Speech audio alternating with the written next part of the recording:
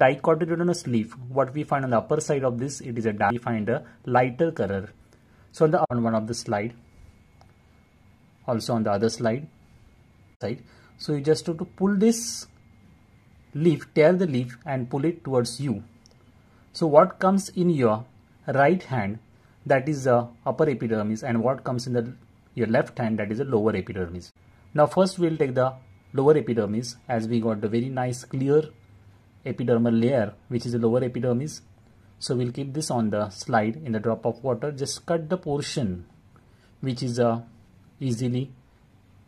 So for upper epidermis you have to do it carefully. Yes, now in the upper epidermis also so here we got upper epidermis as well as lower side. We put the needle. Slowly you have to release. Now very important thing to adjust the microscope. This we have observed that observe maximum number of the stomata.